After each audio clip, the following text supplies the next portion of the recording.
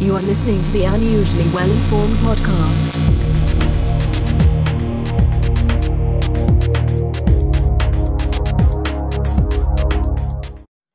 Welcome to the Unusually Well-Informed podcast. I'm your host, Tim Hampton. My unusually well-informed guest today is Dr. BehNaz Gholami. BehNaz is the founder of Dizen, a research design and innovation consulting firm. She is a change strategist, a social scientist, and a researcher. Today, BehNaz and I are discussing human experience, agile software development, change management, and more. BehNaz, welcome to the show. Hi, Tim. Thank you for having me. It's my pleasure. So, BehNaz, you are the executive director of Dizen, a research design and innovation consultancy.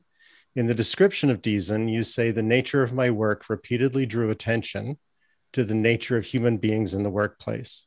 It drew attention to our humanity. So my question is, how are companies neglecting what you call the extraordinary power of humanization? Yeah, so this is actually a long story because let me tell you a story about myself first. I was a software developer, and from the very beginning, we were dealing with like installing or rolling out the ERP systems at the time, like back in 2004, 2006. And then I realized that, well, it's not actually about the technology. Like, it's about people who are adopting technology. Like, I was dealing with people complaining complaining and having resistance and all these things. And then I realized that, okay, so it's just, the matter of like how make people comfortable using the ERP system. So from the time I actually wanted to know more about the people more, right? So and that's why like I focus on like organizational behavior or HR or organizational psychology, applied psychology, and all these things. However, I felt like, there's so many things, like if you search, and I did the research actually because I'm a researcher at the time. Like when I researched, I felt like there are so many articles like on HBR or like scientific outlets about like how to use the power of human beings, like in terms of empowerment, in terms of engagement, in terms of anything like that. And also, if I search like articles on big four consulting companies like McKinsey's and Deloitte, and every like single article was about like, okay, the power of people or humanization. But what I find, like during my experience, like 15 years of experience, like I felt like they are all like only on papers, right? So when you go to a project, or you work for a company, or you work for a client as a company, like the people side is actually really neglected, right? Or it's just belong to HR, and HR is not just somehow doomed or like isolated or something like that. And I felt like really sad about that, because the more I read about the necessity of rehumanization of organization, the more I get disappointed in the real life, right? In terms of that's why like I felt like, okay, so let's practice it. Actually, let's do one step at a time, like change management, one step at a time. The field needs to change. So like here I am, and I felt like the pandemic, silver lining of pandemic is actually focusing more on humanization of workplaces. So that's a good thing about the focus more. Absolutely. And it is a very challenging time, but it's also a time when people are discovering, what is missing and what do we have to recreate when we're scattered the way we are. Many people are working from home and they need to connect online. You have described the pandemic as the current unexpected disruption that caused leaders to think twice about responding to turmoil and uncertainty. Mm-hmm. Where do you see leaders responding best to this disruption?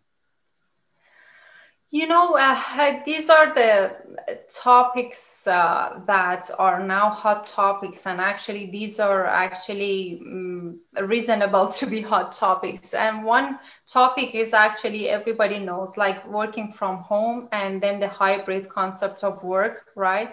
And I believe that this is like how to form an organization, a community, or like the culture when we are working from home.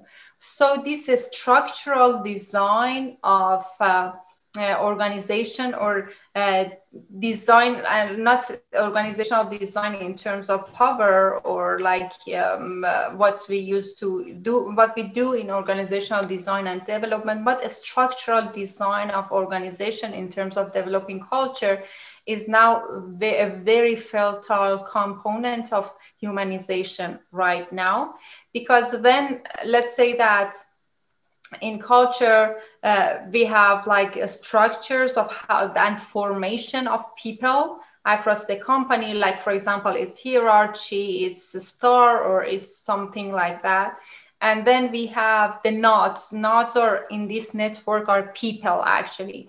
And then we have the a relation between these nodes, like people, like the relational aspects between these nodes in the network of the company, which form culture to me.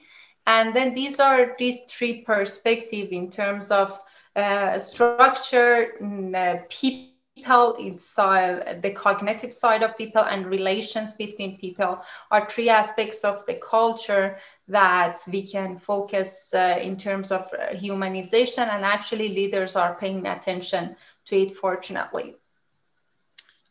So can I explore that a little further then? So you described three levels, and I just want to make sure I understand them. So there's the node, the individual person. Yes. And then there's, I guess, the team they work on, and then the larger organization. And it sounds like did I get that right, or did I miss a detail there? Yeah, so let me elaborate on that. So the concept of social capital, I adopted from Nafiyat and Ghoshal research. So they actually define social capital as three dimensions. So a structural, cognitive, and relational, right? So a structural is the structure, the formation of people, right? As I mentioned here, is either hierarchy or a star, or like, let's say that there is like from top down or bottom up, all these things, like the structure, the skeleton of how people form, right, in teams and in one organization. The second one is people, like the cognitive side of this structure, which are people. And it's, if you consider it as a network or dots, there are knots and there are dots in this network. And then the relations, so the lines between two dots, like two people, are relational. So this is three aspects of social capital.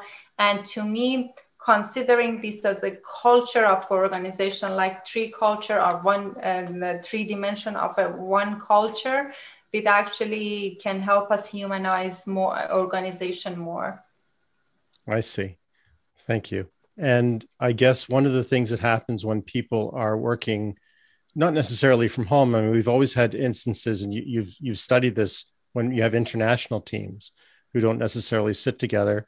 Yeah. That sometimes, depending on how the meetings are constructed, or even who contacts who, you might be working through the structural side, but not necessarily through the cognitive or cultural side. Like, you might be mismapping how you connect with one another. Is that one of the challenges? Yeah, so one of the challenges is exactly like, actually the structural part is actually missing, because we are all working from home or in the work in the virtual work teams actually. So but the relational part and cognitive is still there, so we should work on that, right? So even like in terms of a structure is not like the physical connection between people. It's like people, how do they connect, maybe via a software or something. It might be one aspect of the structural dimension, but still we can have the relational, like how people relate to, like are connected to each other, and then like what are the values that connect people in terms of like cognitive values and mission and vision will still be our concentration for culture. So earlier on today, you spoke about the sort of shift you took from studying technology to studying how technology impacts people, and then finally really just how people affect people, if I may sort of generalize. And so your education took you around the world, culminating in a PhD in business administration, management, and operations. Can you describe that journey? How did you find yourself going from one spot to the other, and how did you change your major? How was that? Yeah, so to continue my story, like I realized that, I want to, when I was coding the software and all these things, I felt like, okay, I want to, see people that I am coding for, right? I want to see how they interact with the software, how they work with the software, what are their pain points. I really wanted to just, see people and talk to people, because I am a people person. So like, and a nerdy developer, I was not like that. So that's why. So basically I was born in Iran, in Middle East, and then I did my MBA in Malaysia, the Far East, and I realized that because in MBA I came across this concept of organizational behavior, HR, and more of a people side, like marketing, consumer behavior, and all these things like behavioral economics. So I felt like I need to know more about people. So how people, like the psychology of people, or like how people are in one setting as an organization. So I want to know more. So I did my PhD in Germany, and my PhD was actually I was both consultant and researcher, so both working and as a researcher in academia. So I was working on agile transformation, and that's where I really realized that it's also about like people, because it's like a technical agile and it's a agile mindset. So that's why I focus on concept of leadership, learning, and team composition. So my PhD was in the setting of IT industry still. However, my focus was more on an applied psychology, and like the terms of like how people learn and how self-organizing team are formed and all these things. Yeah, so it was a fascinating journey, and now I'm in Canada. Actually, it's like 7 years I'm in Canada. Well, I'm also in Canada, so I'm glad you're Yeah. here. So one of the things that correct me if I'm wrong, but it seems like one of your specialties is human experience, or HX. Yeah. So Yeah. can we start with that, and can you outline what HX is and how it compares to things like customer experience or other forms of experience? Yeah, so we have this concept of like user experience or customer experience a lot. Like experience is like something that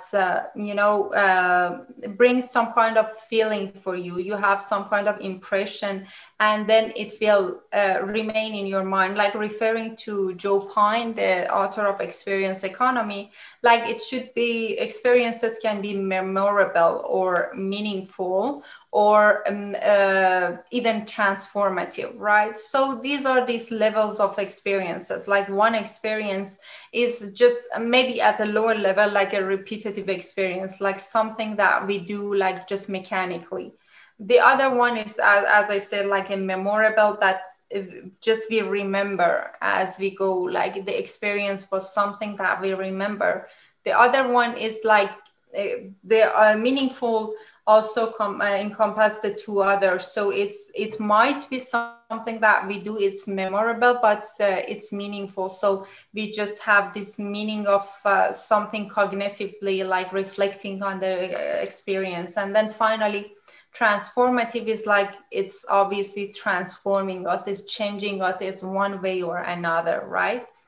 So these levels of experiences. So this is the a definition of experience. Now we have this concept of like user experience, customer experience, employee experience. And to me, why I chose human experience, because it's holistic. For example, when we talk about user experience, we're talking about the experience of the user with a software or a system or something like that. So it's the interaction between the two and the experiences the user of this system is having, right? When we're talking about customer experience, is more of a marketing side, like the customer experience with the interaction again with our brand or like a product or something. So it's still our customer and the brand, so it's still limited to the two, right? And employee experience is also employee along in the organization, from like onboarding to just working to just leaving. All these things will be the touch point of experience in the company. So employee and company. However, human experience encompass all these, like because human experience means that the experience of you as a human with the whole ecosystem, right? And then the ecosystem can be the nature, can be organization, but all the experiences that it have, all the like memories that it brings, all the meaningfulness that it brings, all the values and norms that it brings. So for example, people, for example, want to work in a industry which is taking care of like a climate change, right? So maybe the employee experience is not so much about climate change, but the human experience is like a human who happens to be an employee who cares about climate change, who cares that the company who this person is working cares about human experience. So these are all like the holistic view. And I feel like we should just, zoom out and see the whole environment of change and transformation through human experience, not other X's. So, okay, so I think I'm beginning to understand it better. So human experience encompasses all the other experiences because we're only one human each. And so we're affected by, for example, we might be affected by the company we work at, and there might be some user experiences. There might even be some customer experiences, like they need to sell us the pension plan or whatever. But the whole experience is the HX. It's the HX. Like, this is me. Like, I choose it to be human, because then human is like everything human, right? It's not only being user or customer or employee. It's just being human with all the holistic view of the human. And so who in an organization, like, because there are many humans that every organization works with, there could be customers, it could be employees, it could be other stakeholders. Who is responsible for HX? Because I would think that it has to encompass many people in the company to be that holistic, right? Yeah, that's a good question. And I tell you this story. Once I posted an HBR article on LinkedIn, and it was like, who owns culture, or something like HR is not the mere owner of the company, something like that. And there were many discussion under these articles about like who owns culture, because and then there is also discussions about who owns employee experience, right, inside a company, and who owns customer experience. And actually experts believe that there should be a chief experience officer in each company who has this holistic view of human experience, but who can work also on customer experience and employee experience. And I tell you, and there is a gap between employee experience and customer experience in companies. Like the people who are not working on marketing or sale or a specific customer experience, they are really like far from customer experience, like how our customer is experiencing our product or services. So EX is so internal and CX is obviously external. And there are discussions that we should have some kind of like CXO who owns both, so who can see the gap between them and then fill the gap. Because obviously enhancing the employee experience, to me, can enhance the customer experience, but how and in what point and what touch point, it's important to know. So specifying a department that will be supported by HR, by operation, and obviously by leadership at the top is so important to consider that. But usually organizations who are like very experienced industry, like let's say restaurants, right? Or like hospitality. So they have, normally they have the CX department, but EX then will belong to HR, right? So if you ask me as an, let's say expert or somebody who fills the gap, I feel like there should be someone who sits between the two and owns it, then everybody can be accountable. But to me, for example, someone should have the authority to, take care of this piece together. So that's really interesting, because it seems to me that a bad HX would be sort of a lagging indicator. So you might be able to sell tickets on your airline, right? You might be able to make enough business because your marketing is good and your prices are good. But if your HX is low, in the future, you're going to have less customers. And the same thing applies to the employee experience. So it's almost like the long-term view on how you're affecting people, and having it in one spot is an interesting idea. It's interesting example you made, team. For example, let's see about like the airline industry, right? So they want to enhance the customer experience, like the passenger experience, right? And then they might be able to enhance the passenger experience, the customer experience, but without moving from CX to HX. Actually, in the long run, they might lose, because people are now more sensitive about like environment, about like everything around sustainability, how flights works, and then fossil fuels and all these things, right? So if we only consider the customer experience in terms of you may enhance your passenger experience in the short run, but you cannot make a royal passenger or something like that, because you don't care about the whole big picture, which is HX, for example. And it's the same in terms of EX, for example. You're working in an airline that doesn't care about like sustainability, right? So then this piece, I actually made sustainability as an example because it's so obvious. And then if you want to deep dive in terms of the holistic view of the employee HX, they might be many things in terms of value and norms, but sustainability is a big piece. And then back to the example, when you work on an airline that doesn't care about sustainability or climate change, you might be able to have a great experience as an employee merely in the abstract level in organization, but in the long run, the people care about sustainability and climate change. So you need to have this holistic view of your industry and your company. And I have seen here, for example, in energy industry, that people really care about like actually the future plan of like energy and all these things. Although in the environment, the company culture was so good, but they care. And if company miss to care about this holistic view, actually it happens to like lose their employees gradually.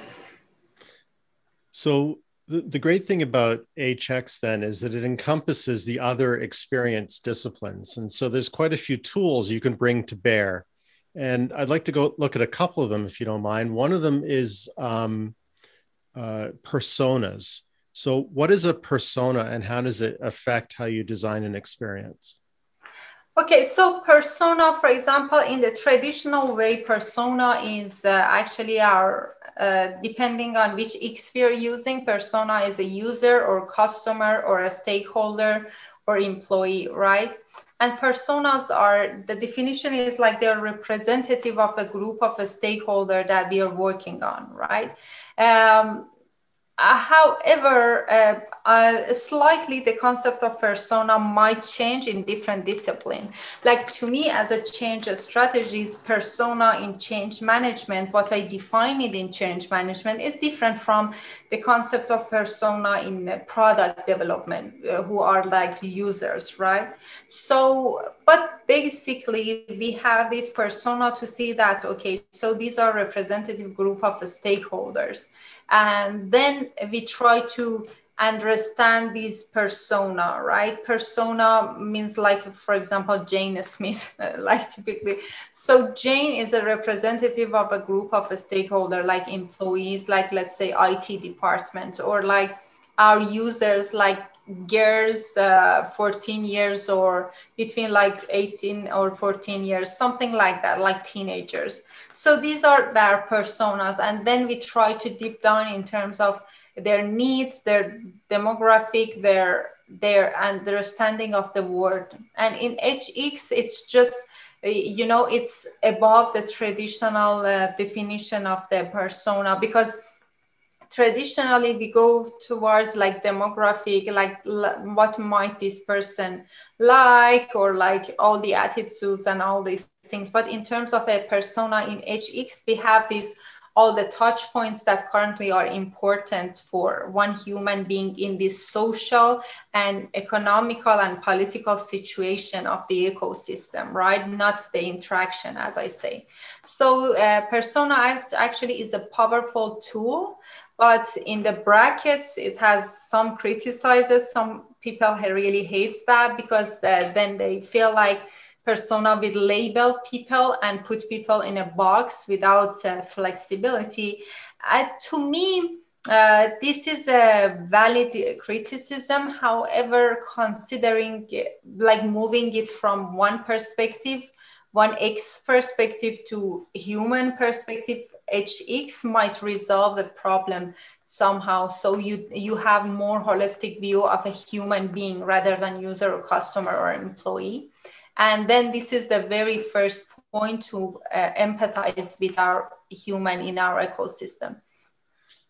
So I've seen it used as a tool, and I can understand what you're saying, that there is some controversy or at least some challenge with it, because we might say, okay, well, a male, you know, in his 50s, you know, certain income or whatever, but you may be defining things that don't really affect their experience as much as how far they are from the airport or how many kids they have. You might be categorizing people in a way that doesn't really help you. Is there a science to that, or do you have to just keep trying? Because everybody's unique, right? And it's a challenge to put people into a category. Yeah, actually it's unique, and it's actually let's say that no, you cannot say that there is a very specific, you know, check the box to say that how we develop personas. I basically try to just listen to people and ask good questions about their experiences during the day, or during like, okay, so my expertise is transformation. So during a specific transformation or change in organizations, right? So I try not to ask a specific question. I try to put people in a storytelling mode. Like, let's say that, tell me a day that blah, blah, or tell me a day that you felt frustrated or you felt happy, or close your eyes and tell me about. So all the things, like you have more than open-ended question, you have people to tell their story. And then the talking to people, you need to have a really good research team to do that. So to have a good question, be listeners, and then add better questions, like, to when people talk about it, and then the storytellers to put people also in the storytelling mode, and you make them the hero or heroine of their story, so they can tell you actually the actual situation. So this way, the more you talk with people from different stakeholder group, you have the idea that what might be important in the ecosystem that they are, like in the organizations, right? And then since you don't ask a specific question and they are more open on that question, they tap into something that is important.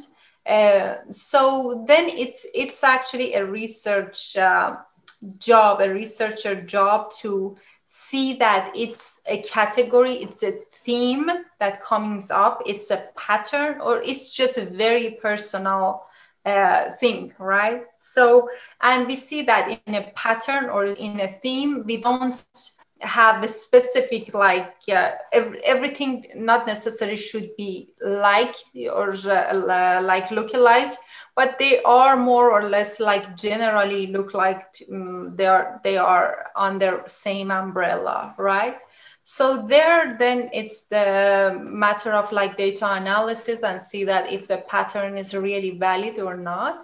So then if it is, and science like data analysis shows us, then we go from there. So necessarily sometimes the team should be can be broken down to other like patterns and other codes that we just have this magnifier to think about it, or not. It's just a theme that you should just consider it as from the general idea. So it depends on the research then.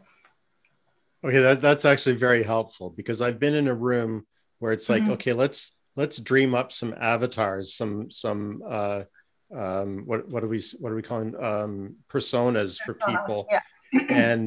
and we're doing it in a room where we haven't interviewed people yet, and so that's a really helpful insight, is that you can't figure out the categories even until you talk to people directly. So that's really helpful. Yeah, and that's one of the criticism and controversies around personas, because there are some, formats and templates of personas that many like designers try to follow, but it shouldn't be like, you should be open to what people say, and you should first listen, then you can generate.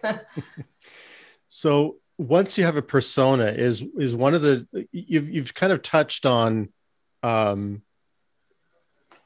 in general, like first principles, you want to gather information from people so you understand their circumstance, but there are instruments you use to try to organize that information so that you can share it with others. Journey maps and empathy maps seem to flow from the persona exercise. Can you talk a little bit about those two maps and what they're meant to achieve? Yeah, so basically these are, we have this empathizing process in the first step of the human-centered approaches, right? And then basically empathy map and journey map are two very basic and important tools from the like pools of the tools in the empathizing process. Because basically from the empathy map, you will figure out that how people, you have these multidimensional aspects of how people experience the situation. So because you cannot only talk about like, what do you feel? You need to talk about what do you see, what are your interactions, what did you hear? And so all the five senses, right? And then emotionally, or like in terms of even the very tangible gains or pains, like what are your gains or pains?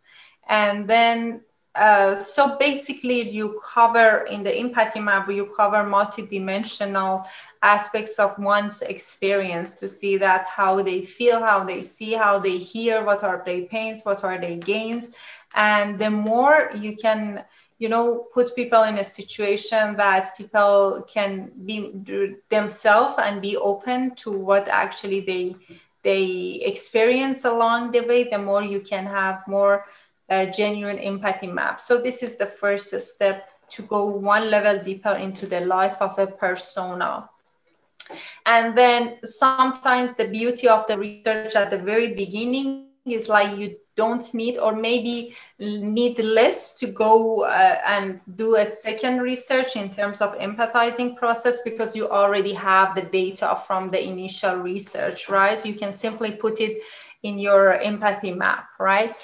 And then in terms of journey mapping, so journey mapping is really an art, right? So, and it's a really important aspects of the design process, because it tells you the process of experiences one by one, all the touch point that one have with the interacting with the service or a product or a change. So basically, right? So something that is changing their life, right? So these are the touch points that are the journeys that the persona goes through till they gets the final result. So basically, there are two types of journey map. This is like ideally we have current state journey map and future state journey map. So current state journey map is still the phase of empathizing with people. So you can, if you talk to people regarding their experiences along the journey, you can actually bring it again from the research and put it in a journey map, like a step 1, a step 2, a step 3. They see, they feel, they pain points. So it actually beautifully you can drag it and extract it from empathy map, right? And then the future state journey map is like the ideal situation for them. So if you ask about their ideal situation from the beginning, you can beautifully feel the future state journey map for them from the initial research. And obviously it's the matter of iteration. You should always ask and validate if what you generated is valid to them. Tim, you're muted. Thank you. That's great. So I can sort of I have noises in the house. The challenge of a teenage boy, I'm afraid. So one of the things that I think is so terrific about these maps is, as you say, you can put the information in that you've collected in your research, but it can also really highlight, oh, we didn't even know this was a pain point, or oh, there's so many more steps to this than we imagined. We thought they just had to buy a ticket and show up, but they actually have to arrange an Uber and they have to park or whatever. There's dragging your bags through the airport. There's all these different steps that you might not even contemplate. And so you can really pinpoint things. So that's terrific. Sorry, go ahead. Yeah, exactly. Because we want to, not speculate. Actually, the whole point of experience design, and then for my job, like just, integrated into the change management and transformation, designing the change plan and the strategy is like, we usually take for granted what people experience along the way, right? And then we usually feel like, okay, so it's a straight, or like maybe if we are so kind to them, it's like, okay, so it's maybe A, B, C, like 4 or 5 steps. But then when you go down, you might see that they're more complicated and complex. That's why, like, we just, try to avoid any kind of resistance, not avoid, but, take care, let's say, take care of resistances right from the beginning, from the touch points that we didn't know they happened. One of the other techniques that looks at human experience, or the various kinds of experience, it's the jobs to be done framework, which I find really interesting. Can you expand on how that works and why it helps create insight? Yeah, jobs to be done, actually, these are actually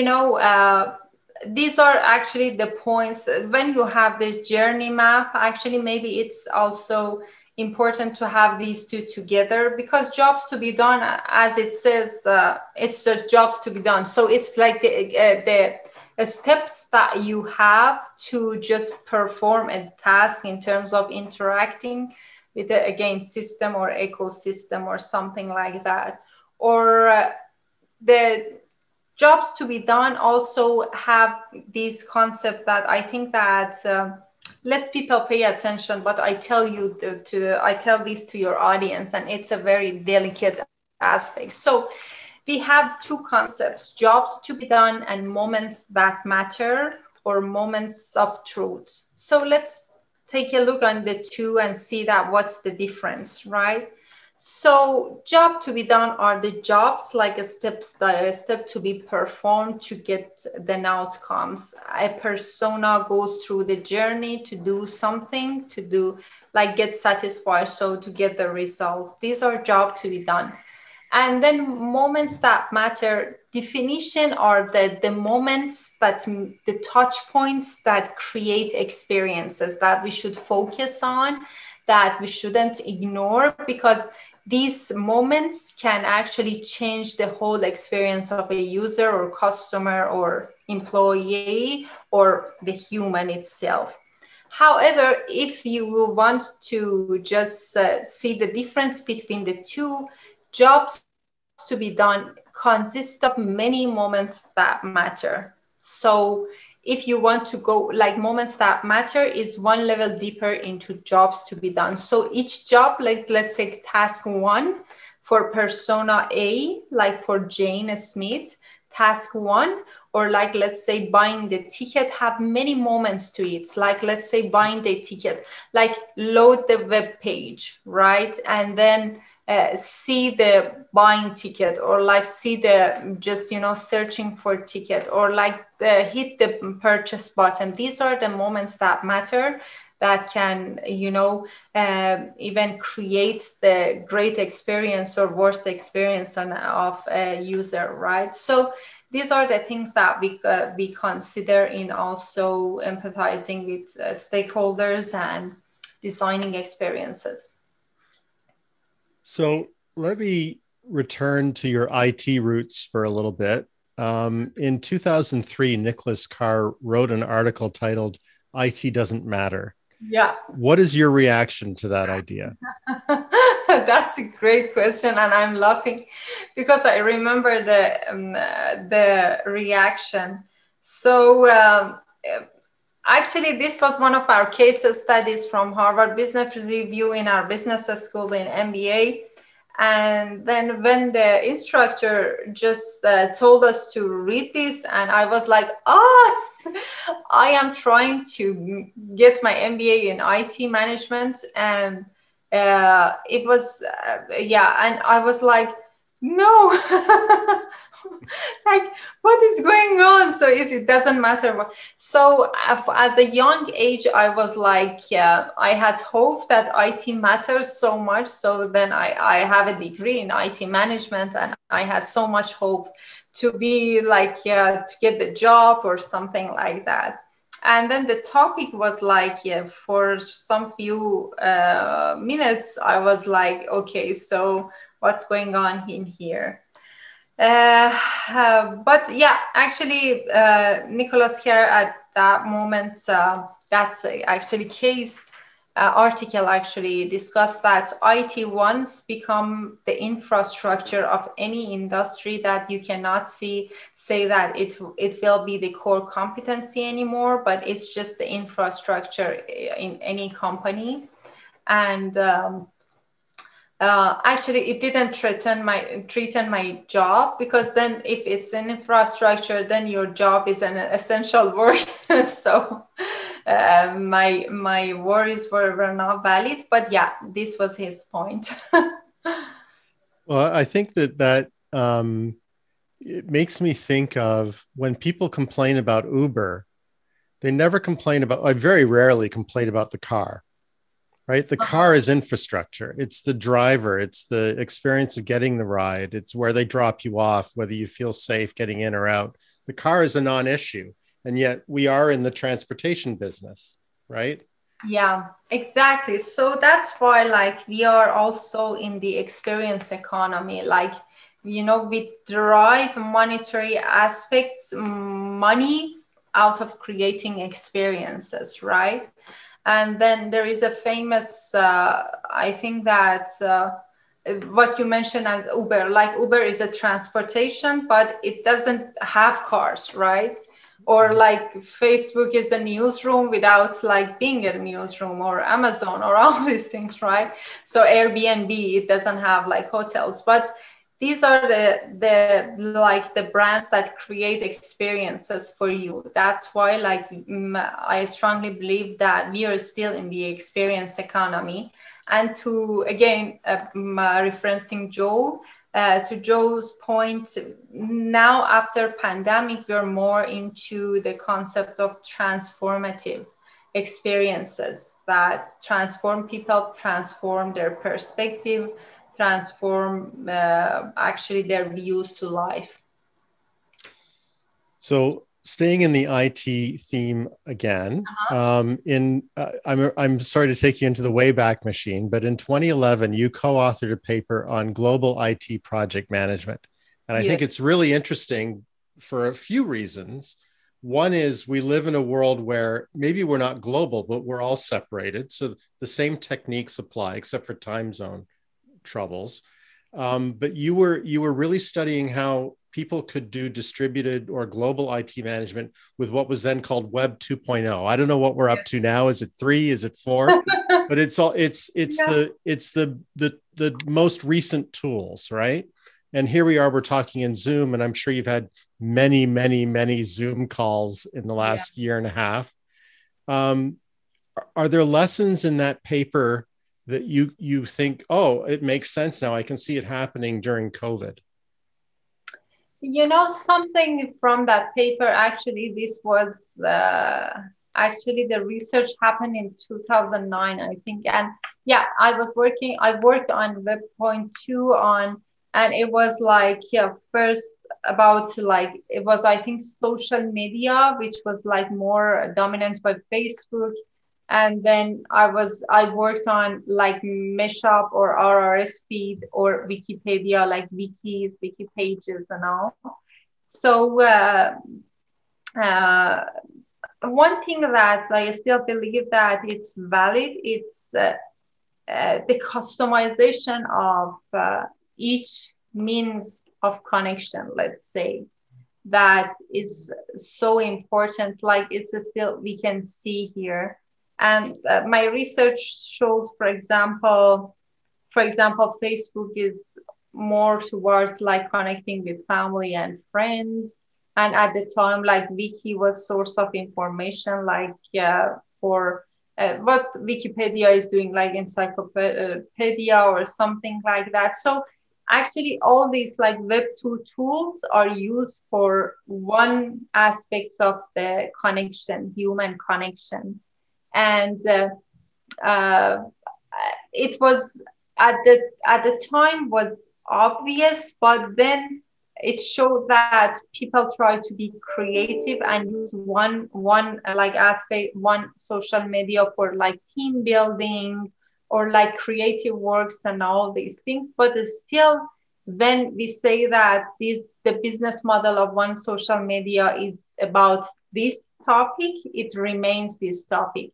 So, for example, LinkedIn, like, the nature of LinkedIn is totally different from Facebook. And whoever tries to treat LinkedIn as Facebook face like, a backlash about that. Or so I feel like these are the things that social media has its own limitation, and then the business model behind each social media can guide us towards one activity or two, very customized. And this shows the lesson that we need to, benefit from different social media, social perspective of these applications, and come across one holistic view that works for our team or like for whatever reason we are using it. But so maybe a common sense, but research should prove everything, right? Absolutely. So speaking of your research, you also looked into agile self-organizing teams. Yes. So start from the top for me. What is agile software development? Is it different is there a regular software development? How does agile work? Yeah, so for those of your audience that want to know more about Agile, basically we had the Agile versus Waterfall. And Waterfall used to be like, you have your customer needs, customer told you what they want, and then you go through and you begin your work, just build it. And then after, for example, 1 year, 2 year, or like maybe 6 months or something, you tell your customer that, okay, this is what you wanted. And just take it and use it, something like that. So it's a step-by-step waterfall, like it's step 1, a step 2, a step 3. I don't go into details now. And it happened to fail a lot because actually, like in software development, developers used to develop without double check the customer needs, right? And then you talk to people tell you something, but after 6 months, maybe their requirement changed or they forgot what they required, right? And then, or maybe it's just a speculation. They told you something, but they wanted something else, or your impression was different. So this happened in Waterfall a lot. And then Agile said that the concept of Agile came from the Toyota aspects, Toyota manufacturing. And it was basically, the philosophy is like you develop a small pieces of prototype, what call it MVPs, minimum viable product. So something that still works, that the customers should still work with, but with less amount of money and time. It will be like very effective. They showed it to the customer. If they work with it and they approve it, they go for other piece, right? So you build on the other piece. Every piece should work and should be available for testing. Should be testable, let's say. But every time across the way, you double check with your actual customers and you come to the same page and you develop more. So basically this one, you save money and time because then you always check, you go back and forth, and this will be Agile. So Agile basically is based on iteration and feedback loop across the producers or not creators or makers of something, either like the manufacturing industry or IT industry, and the customers of this industry. And it has many models in it, like basically in IT we had so many models like V models, XP, we had a Scrum, all these things. These are technical in software development. But the Agile that I can see is like practice so far is more based on the Scrum. And what a Scrum is based on, again, like a small pieces of a task that you tell to developers to develop. And then they develop it during like 7 to 10 cycle. And they check it with the actual product owner, which is someone who is connected to the customers. And then if you get it right, you just go towards another pieces. If not, you need to change it.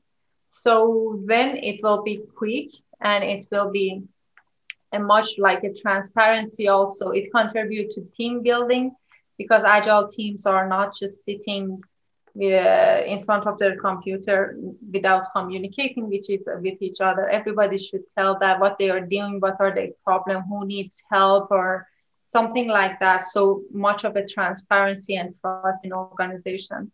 So an Agile have two aspects, the Agile mindset, which call a small a, and a big A is a technical Agile. So technical Agile is what all do in the software industry in terms of action. What is the structure of doing Agile?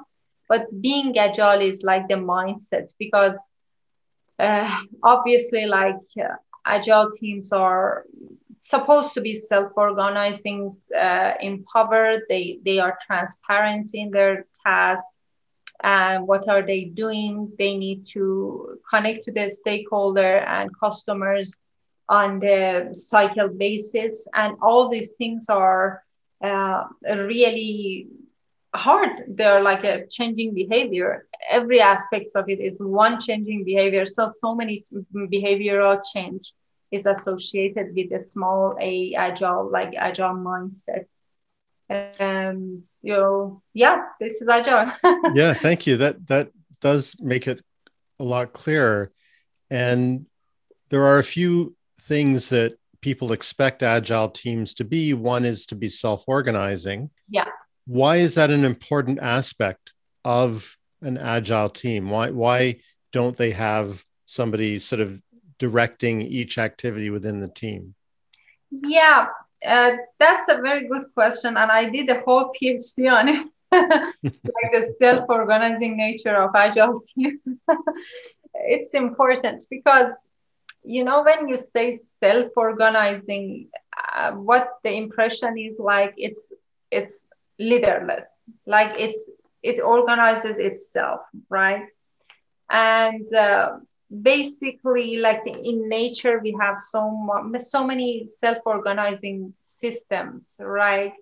Some maybe like herds or a group of like birds or like ants. So in ecosystem, in the biology, we have these groups of people that are self-organizing, like birds that are migrating, all the things.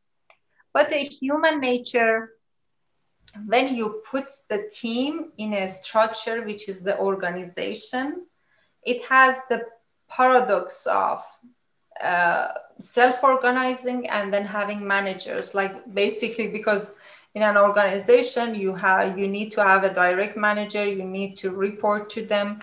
So basically the concept of self-organizing in the agile team were under discussion at the time that I did the research, because the question was, we are leaderless, but we have the managers. So what is it like?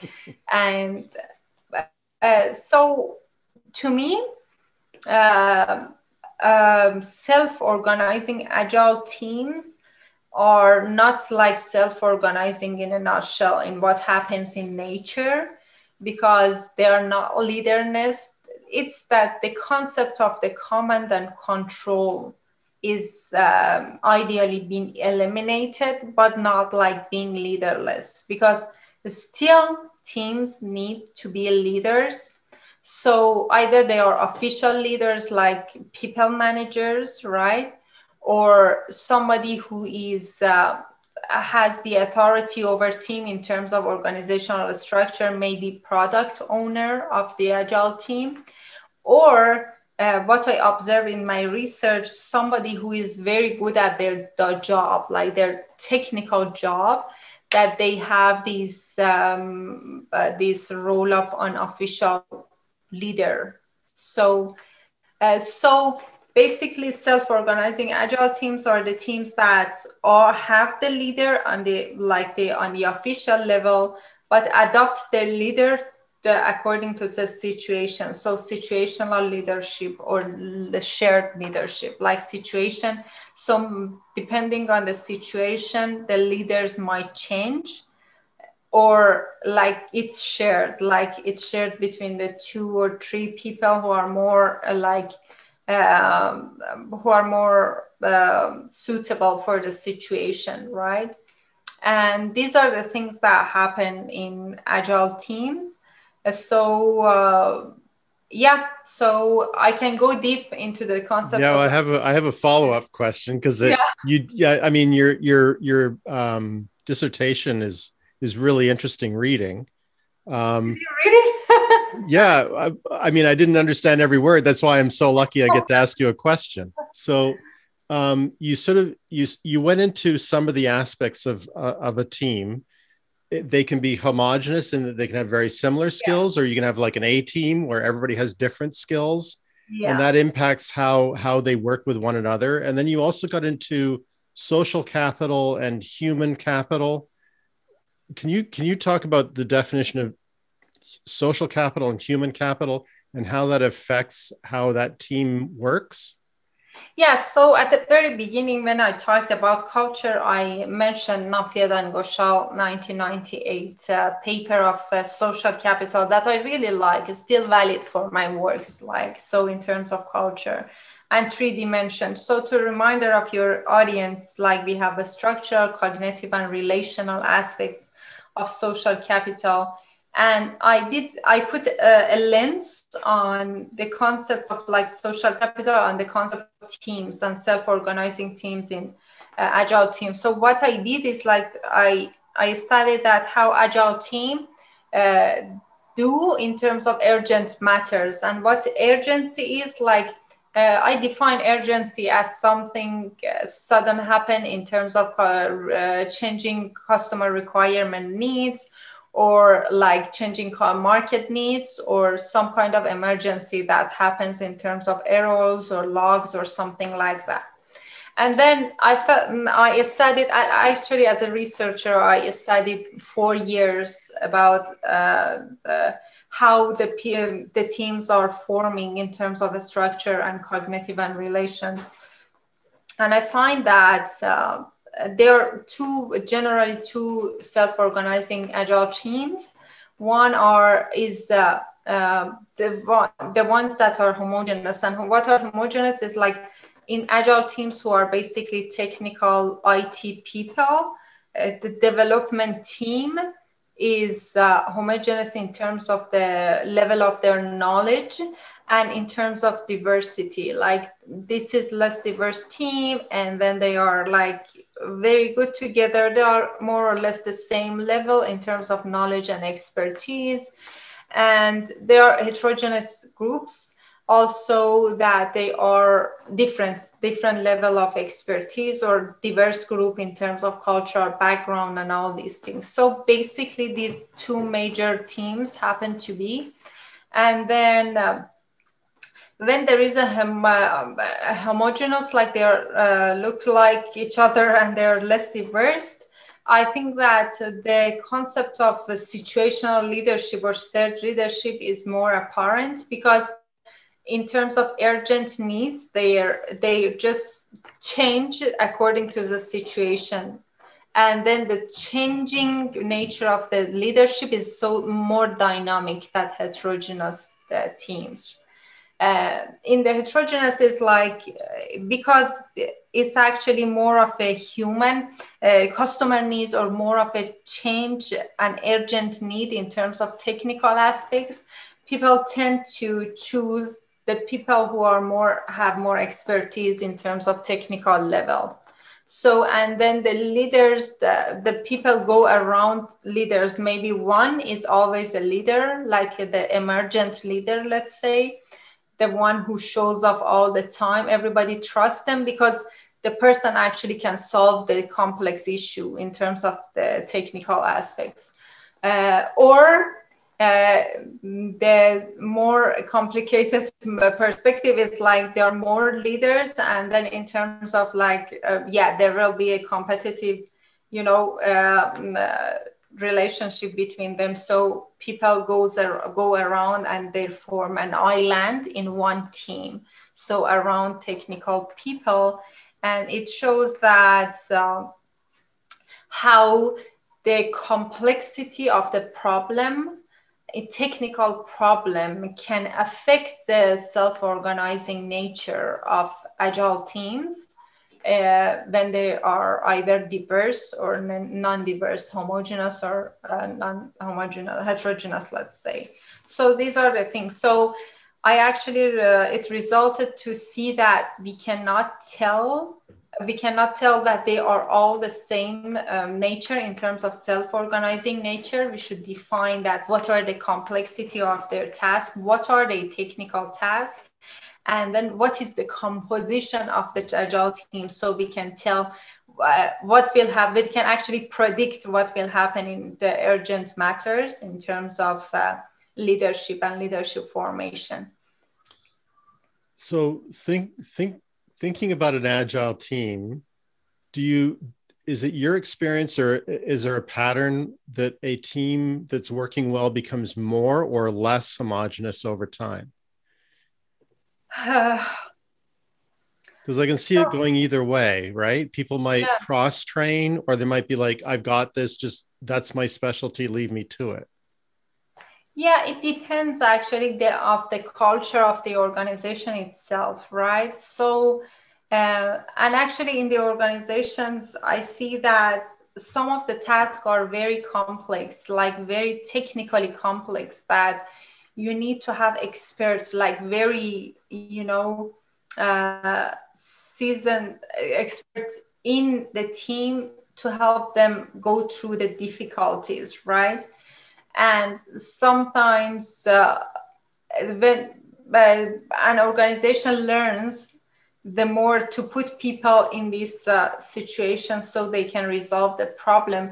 Because according to what I observed during my experiences, solving the problem is more important than team building in agile teams somehow. So, replying to the customer requirement is more important than having a friendly team or working on a team culture in the very nature. And then I observed like very troublesome experts that were actually a disaster into their teams. Like they completely ruined the team culture because they try to be the leaders and make the island. But they could actually, the like people manager knew about it. The manager of people manager knew about it, but they couldn't do anything about it because the person was so expert, and then in consequence so powerful that they couldn't do anything. Like if they just just eliminate or like change this node, the whole system will break. And to me, I think that it's a very complex situation. I think that it's one of the situations that we should just, case by case use the human-centered approaches to see that how we can improve the experiences of the actually the team itself, one step at a time. We cannot do the radical changes, but one step at a time to see that how we can improve the team culture. But yeah, this is like doing the task, above all. Well, that's a fascinating illustration of human experience, right? You Yeah. might be you might be outputting code effectively, but the team itself is eroding. Yeah, exactly. Yeah. And this is happening. Like this is the nature of many technical teams, right? So you should do the task, and then some people are toxic, but they're powerful. So so you raised the idea that there can be somebody who has a very important role to play, and they leverage that to say, now I'm the leader, right? Even in a team that's supposed to be self-organizing. yeah. So you can see that there are instances where people want to lead. And then you can also imagine people coming from a more conventional hierarchical organization. Maybe they've been the only coder, they're very good at coding, and now they've been put in an agile team. And they might even be, I mean, it's probably rare that a new agile team member would be asked to lead it, but what is an effective way for people to sort of exert leadership, even if they're not in charge, within a self-organizing team? That's a good question, Tim. I talk about homogeneous in terms of cultural diversity, like less diverse, and then in terms of the technical diversity. So, and then one paradox that is here, it's not actually inside my research, but it was one of the consequence researcher and the research question that needs to get addressed actually. And I'm curious if any other researcher answered that. This is like, let's have a diverse team but in terms of cultural background, and then some like heterogeneous people. So, and then in terms of like being a diversity in cultures or background, actually it's also valid in design team. Then they can bring actually a beauty into the process, because diversity can help also leverage the creativity or creative problem solving in terms of not culture, in terms of, let's say, that different countries, but different, like in terms of demographic, in terms of ages, in terms of like sexual background, everything, right? So if there is a team like that, I think that then by human-centered approach and enhancing the human experience, you can leverage these differences to make a harmony. And then somebody might be a leader during like technical, urgencies, but others might be leaders during like different situations, right? Because they have different perspective to the world. And then the beauty again is like, now we are not talking about team member experiences, we again talking about human experiences. So now we are moving from a developer experience to human experience, and then they can bring the harmony, different perspective, different norms, different values to the team, right? But it's a very delicate job that leaders should consider, like, okay, I have a very heterogeneous team in terms of the knowledge and expertise, and in terms of the cultural background, how to enhance, how to use it, not as a conflict, but as a like harmonizer between people. And I tell you, it's possible, right?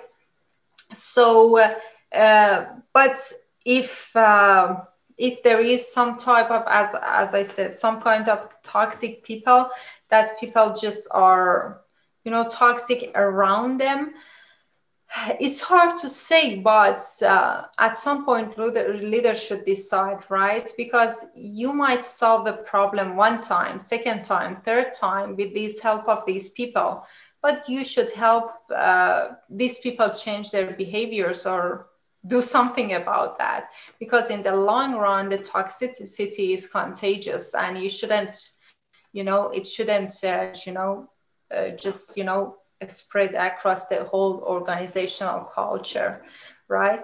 Sometimes these experts, it's not like 100% toxic. I don't say that. Like, these experts are really good at leading the team. Maybe they're always the leader, but they are taking care of the team itself. So the second scenario is like two experts competing against each other. So basically you can change the structural point. Like, you can just take one person, take this node of the network and take it to another team and change the situation. So that's actually the leveraging the social capital 3 dimension to change the team composition and team culture and enhance the experiences. Does that make sense? We are getting so theoretical. Well, yeah. I mean, it is I'm almost asking you for the solution to all management problems that ever existed when I asked that question. So I'm glad you chipped away at it. And of course, as you say, I forget who said it originally. I think it might have been Jack Dorsey from Twitter, but he said, beware the brilliant jerk, right? Yes. You just don't want that person on your team. Do you know who said that? I forget. I think it might have been the expression. Yeah. So one of the other challenges within Agile teams, and I've been on small A Agile teams, or at least we characterized ourselves as small A Agile, but I've never been in a really rigorous Agile team. So my understanding is from what I've read, and there's the Scrum and there's the Kanban. The basically idea that you have a list of things that have to be done, the things that are in progress, the things that are done. And the product manager can just keep adding things to the front end of the board, and then they make their way. It's almost like putting it into a machine. Yeah. And I think that that's good and bad, because you can wind up with a team that's very efficient, but not very imaginative or creative. But also maybe the product manager is like, I don't want creativity is my job. Leave it to me. I'll put the things on the board and you just do them. So there's a tension there. Where should creativity lie? Should it be within the Agile team? That was actually one of my research questions back in 2011 during the 4 years of study. So one was self-organizing. Another one was, do Agile actually trigger or leverage creativity?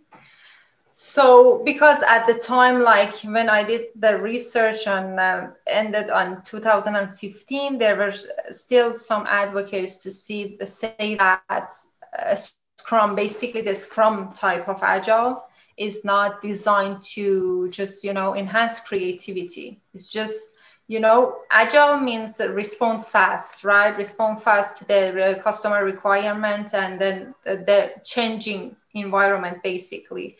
So when you're Agile, you're just changing, you're more resilient to change without so you have more elasticity during change. However, and then at the time when I talked to Agile software developers, Agile team members, they say that they don't have time because it's so Agile, it's so fast. They don't have time to be creative, right? And it's like, you should do the task, you should deliver, because the life cycle of each cycle is like 10 days at most. And then at the end of the day, you should deliver at the end of each cycle, or what we call a sprint, right?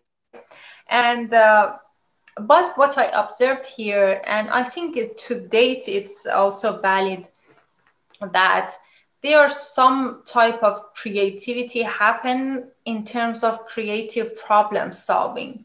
It's not in terms of you suddenly have an innovative idea or something like that, but like when you're under pressure or emergency, then people need to be creative to solve the problem. Then it comes from the, again, emergent leader or the proposal around like solving a problem.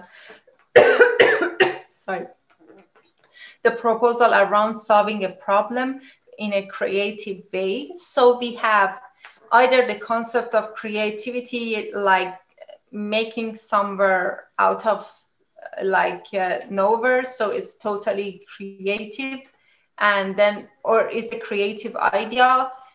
So maybe there is no time to make it to action in Agile team. But in terms of creative problem solving, yes, I can see the trace of creative problem solving that happens in Agile team because of the pressure, actually, because of the urgency that happens. And I think to the point is still valid in terms of creativity and innovation.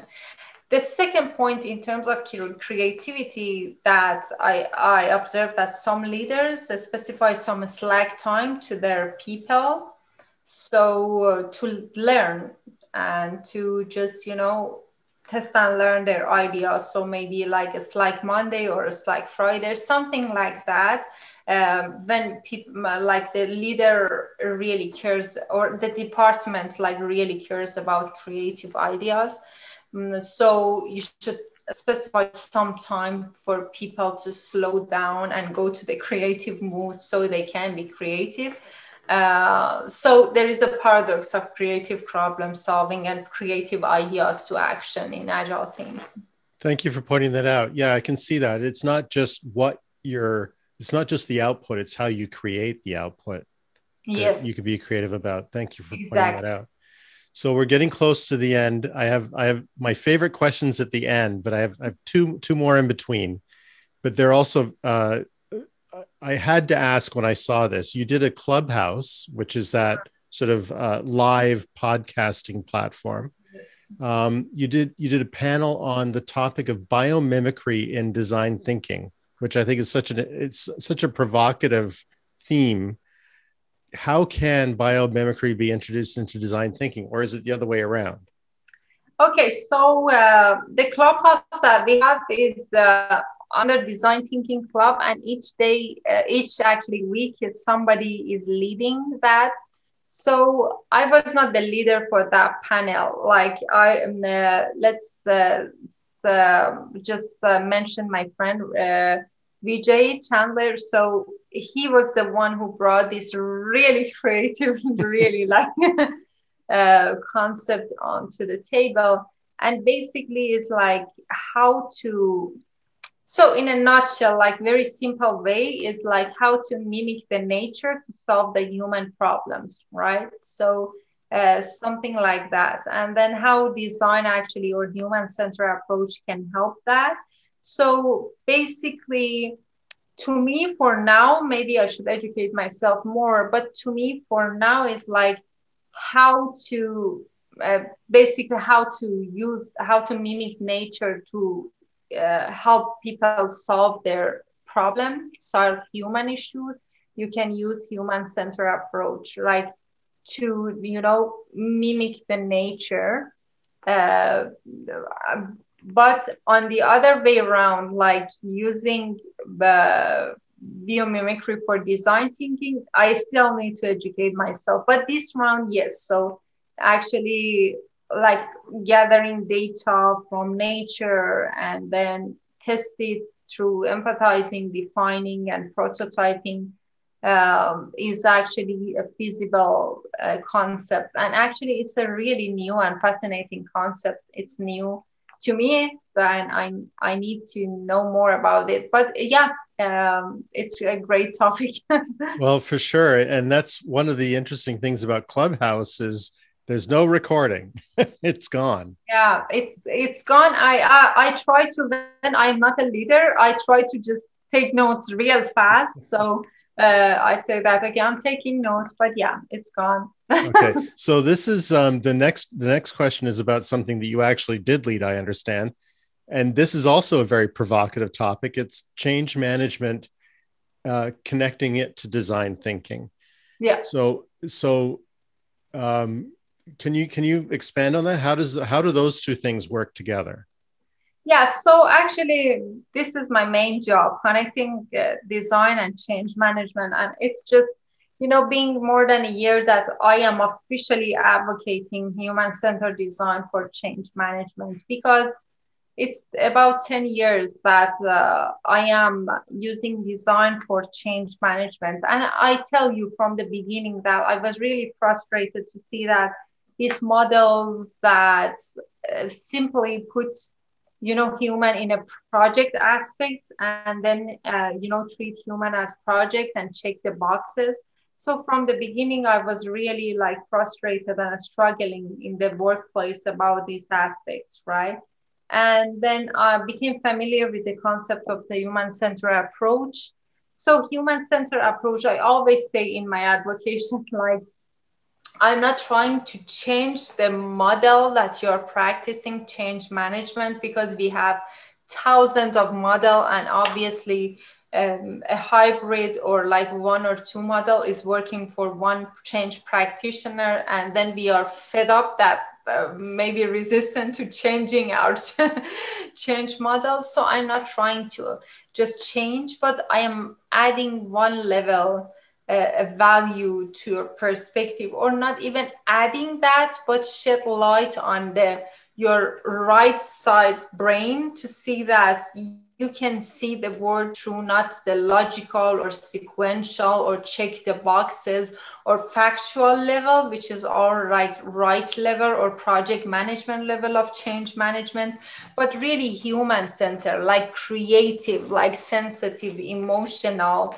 and adventurous way of thinking about the human aspects in change management. So it's not one level, but it's adding, let's say, a piece that is actually missing in our practice in terms of bringing people-centered approaches into our whatever change model that we're using.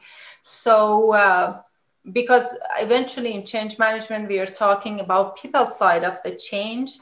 And I am always like frustrated about using change as a project. Like change is a project that has opening and end, and people are like need to to just go through the change through this phase of the project. It's not actually the real life case, right? So that's why we want to empathize with people, define the problem. Sometimes we even don't know what the problem is. So define the problem, ideate the problem, and then prototype and test it in the very iterative way so we can be more effective and create more sustainable changes.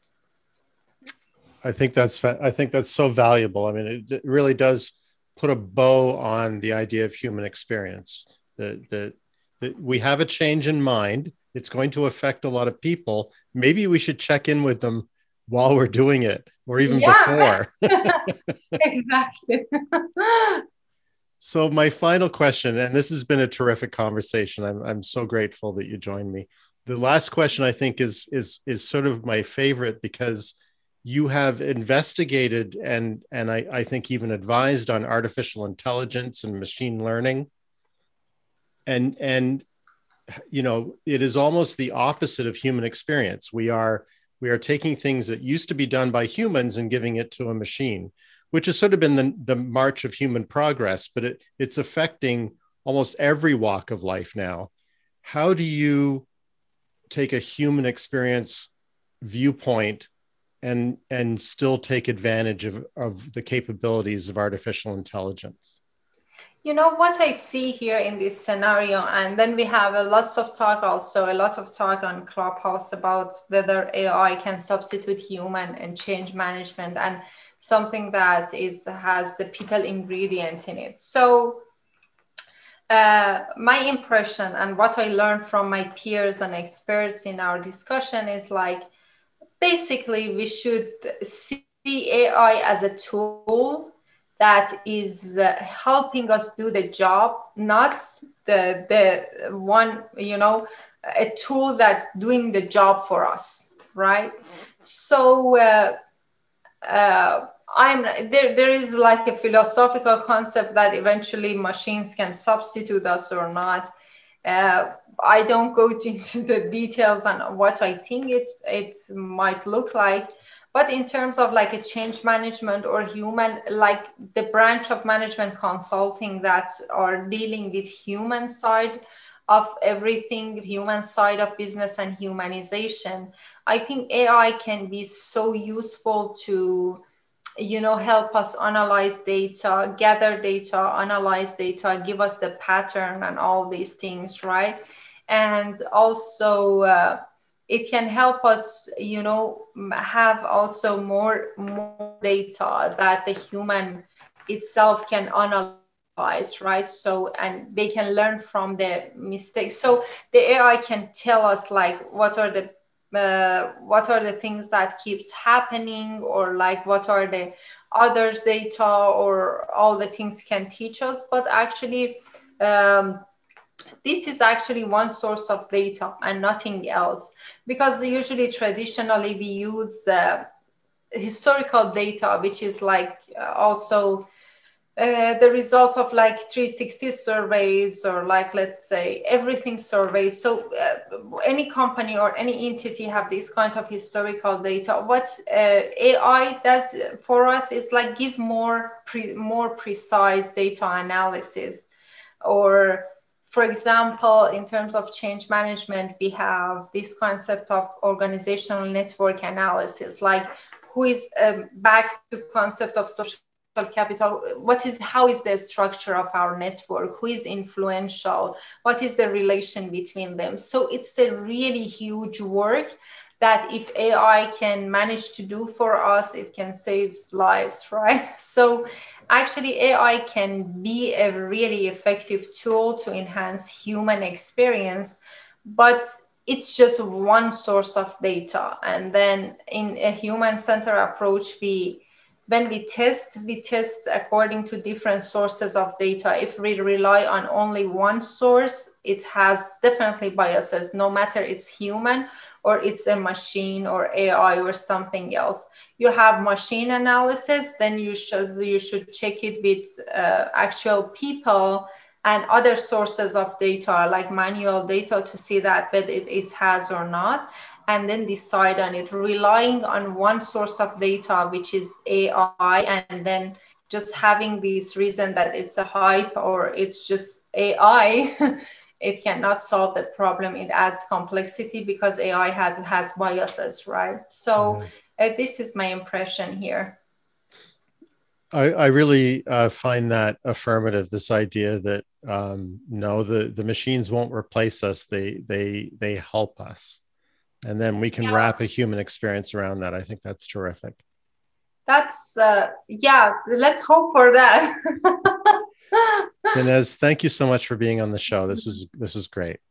That's great. Thank you, Tim, for having me. And thank you for your audience to be listening to me. Thank you all. It's my pleasure. My guest today was BehNaz Gholami.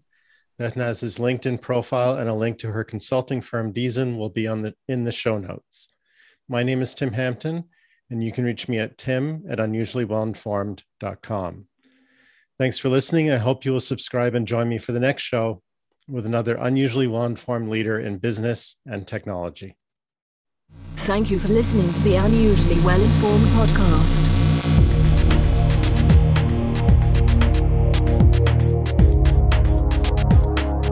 The opinions expressed by the host and guests on the Unusually Well-Informed podcast are their own and do not reflect that of their employer or any other affiliation.